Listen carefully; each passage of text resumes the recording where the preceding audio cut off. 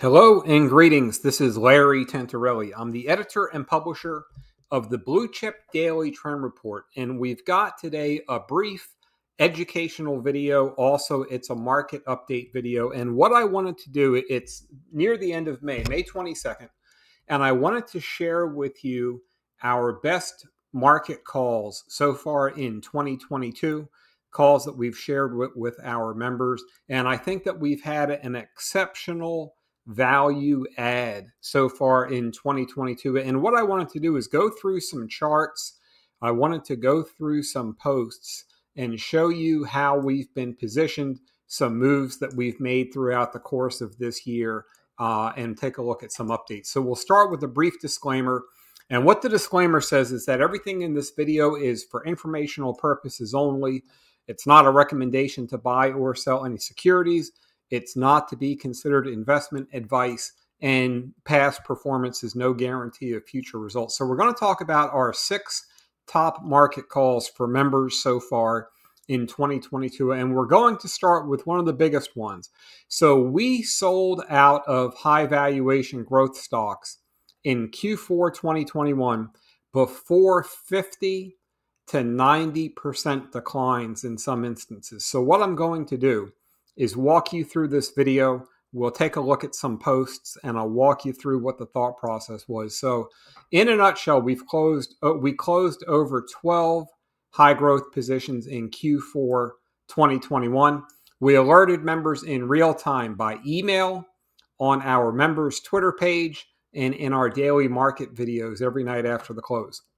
So not only that, but we informed members that we weren't going to add to any of these stocks on the way down, and that I expected that they would underperform in 2022. And we'll take a look at some of those posts. So we sold Netflix before a 72% decline, and I'll walk you through some of these posts. We sold C Limited December 1st before we avoided an 80% decline. Roblox, we avoided 77% down. Facebook, we avoided 46% down. Amazon, we avoided 36%. Affirm, we sold for a profit and avoided a 90% decline. And I've avoided trying to buy any of these stocks in 2022. And we'll take a look. So quickly, we can go back to November 22 of 2021. And I let members know in real time that I booked final gains in Affirm, 8%. We also booked gains at plus 32%, plus 22%, and plus 20%. I also closed out a position in Asana for just under negative 3% total. And this was part of my wholesale across the board selling of these high beta growth stocks, booking gains in many cases, taking some very small losses in some cases. But this was Q4. This was November 2021. If we fast forward, so I closed out Netflix, and we'll go down and take a look at the date on this post. December 15th, 2021, I closed out Netflix. That was before a very big over 70% decline in Netflix. And I shared with website members, this was December 3rd. And I posted, I said, at some point, the high growth charts could get down to a point where they are good longer term buys, but I really did not know where that level is. I said, there's a lot of growth companies that I think are longer term winners, but the stocks are being repriced. This was December 3rd. Many of these stocks, C down 80%, Affirm lost 90% off the highs.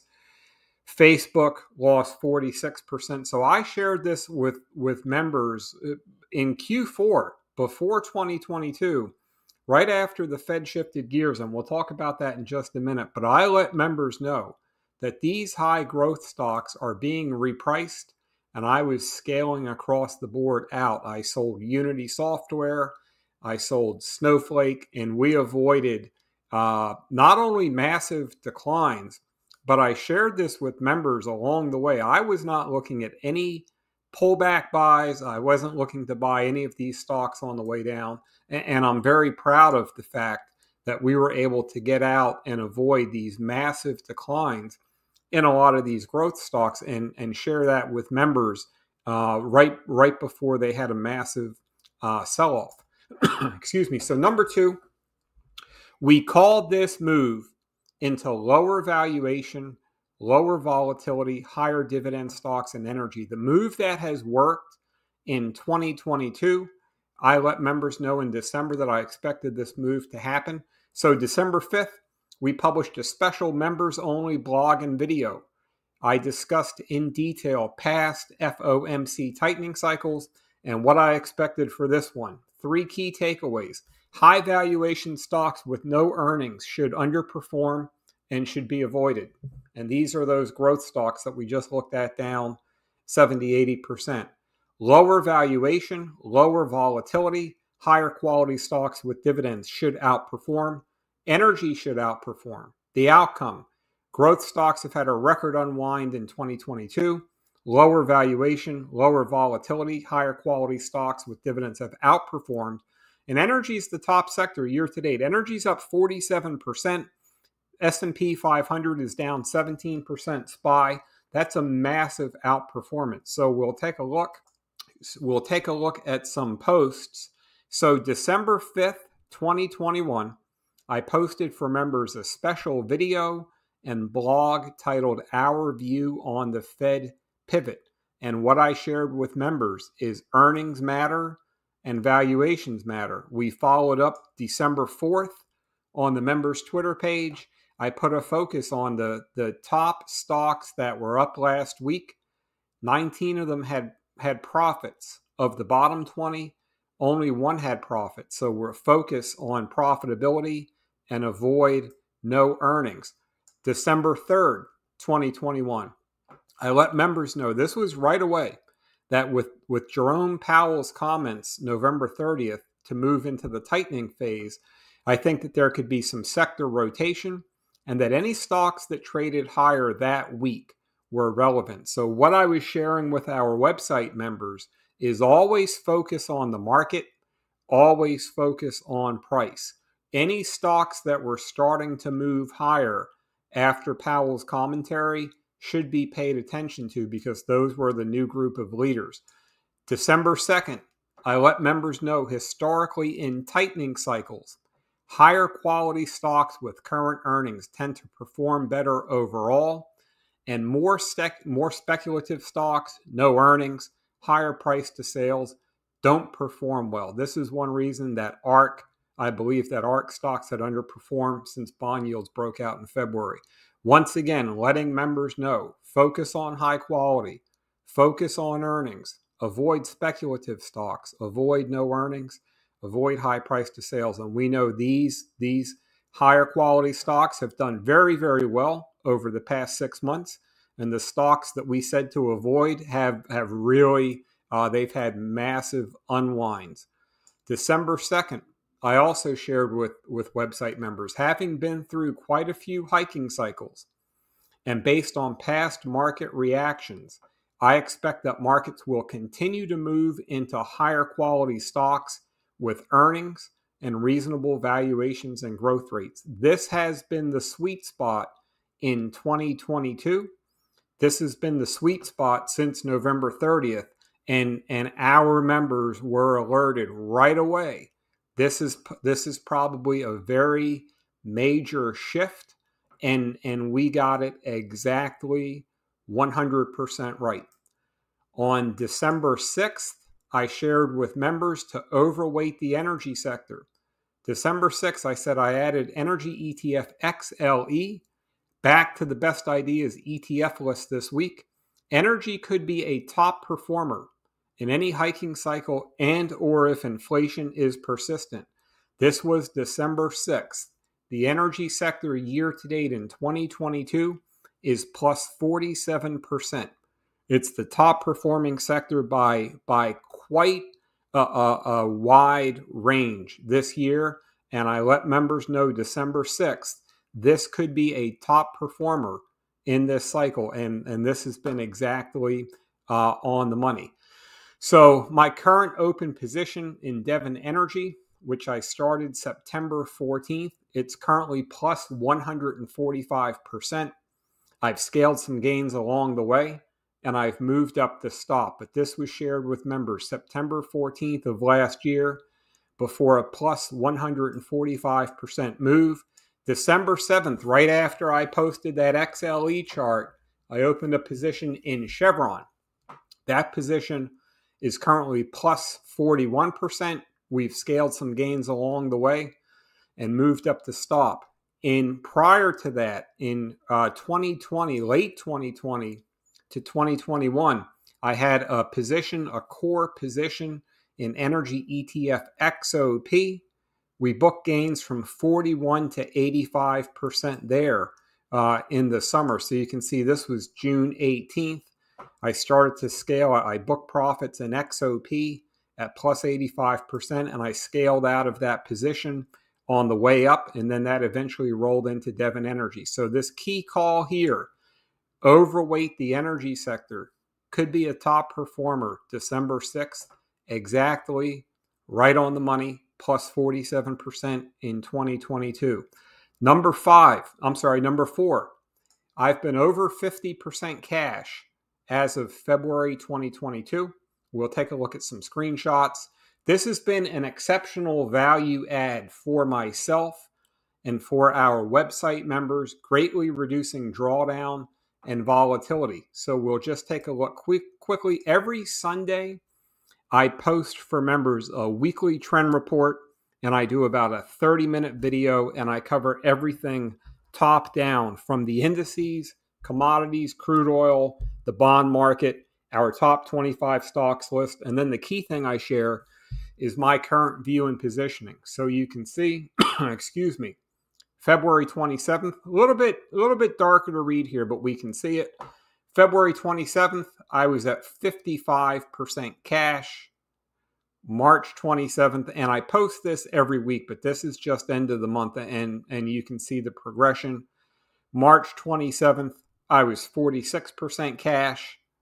By May 1st, I was at 62% cash. We can see May 1st, posted on the members page, 62% cash, and then we'll go down to today, May 22nd, I'm at 61% cash plus an index hedge, and we can see this is May 22nd. So starting since February 27th, my average cash balance as shared on the weekly trend report has been over 54%. And that has been an exceptional benefit in a very, very difficult start to the year in the indices, a very difficult start to the year in the markets overall, and over 54% cash over the past, we're going on now 3 months. So the better half, that greatly reduces the drawdown right out of the gate. That eliminates 50% of the drawdown overall. Excuse me. Plus, keep in mind the overweight in the energy sector. Number 5, I shared with members May 1st, 2022, that I'm avoiding the technology sector, and I actually had started a moderate short position. I started with triple Q puts in the beginning of May. I closed those out for a 35% gain, and then I rolled that into a moderate-sized short triple Q PSQ position. Obviously, the NASDAQ 100. So we can see this is May 1st. I discussed the technology sector, and I said, as these stocks pull back, they will offer good longer-term buy points at some level, but I'm still waiting. That was May 1st. NASDAQ 100, 10% drawdown since then. The triple Q puts, 35% profits in that position. Roll that into PSQ. That's also a profitable position. But this, once again, as I shared with members, and we saw this a lot in the media, like everyone, I watch the media. I see what's on financial TV. I see what's on CNBC. I see what's on Bloomberg. I see what's on what goes across social media. And I've seen the same market specialist, analyst, newsletter writers similar to myself that have been very bullish on technology all the way down. They were bullish on technology in January. They were bullish in March. They were bullish in April. And every time they come on TV, they say now's a good time to buy tech and now's a good time to buy FANG. And some of these stocks are down now 20, 30. Facebook is down 40%. That's not what I do. I tell my members what I see, good, bad, or indifferent, and I just share exactly what I see on the screen. And my view here since going back to February has been a lot of cash is good, and we've avoided a lot of that drawdown in the markets. My view here in the beginning of May is I'm not doing anything with tech. So while there's a lot of people on TV that have been saying, FANG, you can't go wrong with FANG in February and then March and then April and then May, and they're all making lower lows. Now, at some point, these tech stocks could bounce back at any time. So I'm not negative on tech. I don't have to be negative on a sector to have a position. I follow the chart and I follow the trends. But our members, while a lot of newsletters and a lot of these people I see on TV that have membership sites have been bullish and buying tech all the way down and holding tech all the way down, that's not been us. That's not been me. I've had a lot of cash. I cut a lot of positions out, and now I've got a slight downside hedge. This is not a major market call. This is not a prediction on my end that tech is going to go lower, but I follow trends. And when the trend is weaker in technology, then I'm looking more to cover my downside. Excuse me. And that's what's been going on here. So May 1st, not only was I avoiding tech and holding anything on the way down, but I actually had a small short position through these puts. Nice profit there, and then roll that into PSQ. But once again, because I'm holding that position, it's not a prediction on my part that technology has to go lower. It doesn't say that I'm bearish. I do know that markets can rally at any time. But for me, what I do is I share with my website members my 24 years worth of experience. I've traded through the 2000 NASDAQ unwind. I traded through the great financial crisis in 2008. I traded through the COVID bear market that we had. And I'm not going to come online every day and tell my members everything looks great when it doesn't look great, because we need to protect the downside. So that's why when a lot of these other media personalities on TV have been bullish and buying tech stocks all the way down, I've avoided that, and I've been playing a lot of defense. And then finally, we were positioned long ahead of the record week in commodities. So we got out of tech stocks and we got out of these high growth stocks in Q4 at just the right time. We started to move into energy stocks, lower volatility stocks, low valuation, high dividend at just the right time. 50% cash at the end of February, avoided a very big unwind in the market, avoided the tech unwind, and actually have a short position there to cover that.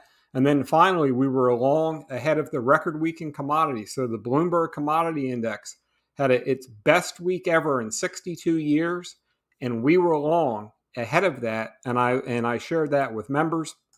This is a blog that you can look at with a little bit more detail if you click on to this link on our website. And going into that best week, I had 4 of my 10 open positions were commodity-based positions. Devon Energy, Chevron, Vale in the steel industry, which we booked very nice profits in before it unwound, and DBC, the commodity index, which we booked nice profits in.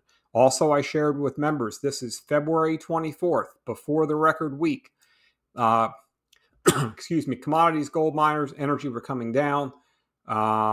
Short covering in the downtrends and profit taking in the uptrends. DBC, the commodity index tracking fund, still a top idea that I might look to add to at some point. So I had energy exposure. DBC is higher since then. I've booked some nice gains in there. I do have an overweight in the energy sector. But once again, this was 4 of my 10 open positions shared with members were commodity based before the best week 62 years in the history of the Bloomberg Commodity Index. We were long, ahead of the move, ahead of the record week, and that turned out to be right on the money. So as we go through, there was a lot. I would say that we've had 6 for 6 on major market calls this year. I've got a tremendous amount of favorable messages from our members, which I'm very glad to report. But the key thing I want to share with our members, I've been at this for 24 years, actively in the market since 1998. So I've been through a lot of market conditions, and what my job is to do is present not only best ideas, but best risk management. And that's the key thing. So it's easy to make money when the markets are going up, but it's just as easy to give it back when the markets are going down. We avoided massive declines by selling out of these stocks. I was selling a firm in the 130s to 140s, and I think it was recently under 20 was a recent low. We avoided just across the board. Moved into energy at just the right time. We let members know higher quality stocks with earnings at just the right time. Energy, massive outperformer year to date. So we've had a very nice year. I think there's been a tremendous amount of value adds for the members, and I just wanted to share that with you. If you go to our website, bluechipdaily.com, if you're interested in becoming one of those members and getting alerts before the stocks go down 80%, getting alerts in energy before the sector goes up 47%. And once again, past performance is no guarantee whatsoever of any future results. I want to be very, very clear about this, but I've been posting my insights on Twitter for 9 years now, and I've got about 9 years of very, very similar market calls overall. Here are the members' benefits. We have the premium Twitter page. You've seen a lot of posts there. Real-time notifications of all my position activity, buys and sells. We do a daily markets video. We do a weekly markets video. I post a top 25 stocks list for members every single week. We have a high beta list for those that are looking for the more aggressive, big breakout potential stocks. We have a high beta list. We have a low volatility, high dividend list for those that are looking for a low volatility ideas across the board. And then also we have a 30-day free trial right now, so you can get access to all of the information with no commitment. If you click onto this box, bluechipdaily.com, start your 30-day free trial, and it will take you right to the page where you can get started and you can get access to everything that I've just spoken about with no commitment. So that's it for the video. I appreciate everyone's time. I hope that this has been very beneficial to you to see the thought process and the trend analysis that goes into it. And I hope to see everybody on our members site. Thank you.